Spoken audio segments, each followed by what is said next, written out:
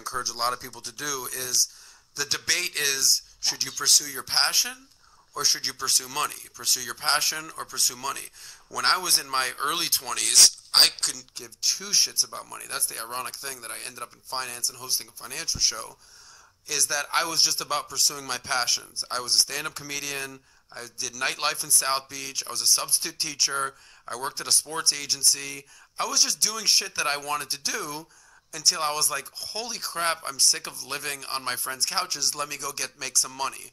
And basically I entered that, the financial world. It took me years to cut my teeth and, make it in the finance world.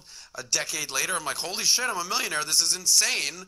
I was sleeping on couches 10 years ago. Now I have like a legitimate business and a legitimate business model.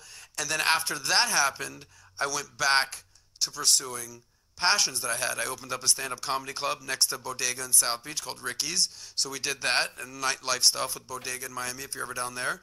But then I kind of circled back to my passions, and now I'm working on something that I'm passionate about, which is having conversations with people regarding what their passions are in finance and financial wellness and dating and relationships. So ultimately, I'm giving you that big spiel right there to ask you, like, how do you balance your passion, which is clearly animals, but also making enough money so you can freaking feed your animals? How do you balance the passion and the money? Well, my whole passion, my whole life is animals, so I got to make a way, to find out how to feed myself and feed them, and it's through animals, through my passion.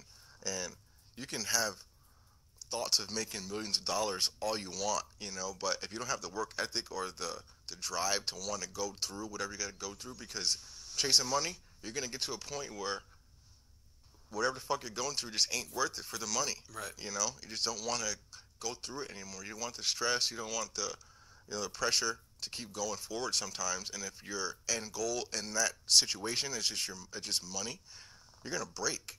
You're always gonna break. If you have a passion, something that like you'll fucking die doing it. Are you able to curse on here? Yeah. Sorry. If you're gonna die doing it, you can go through your lowest point in your life, and you're just not gonna give up.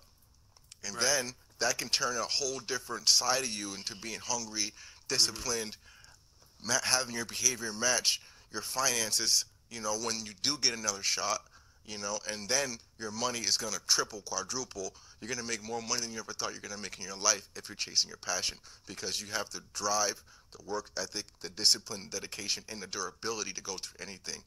You're going to have your mountains and your valleys. And if you're going to go through mountains and valleys in life, you got to have a passion to keep you going. Do you think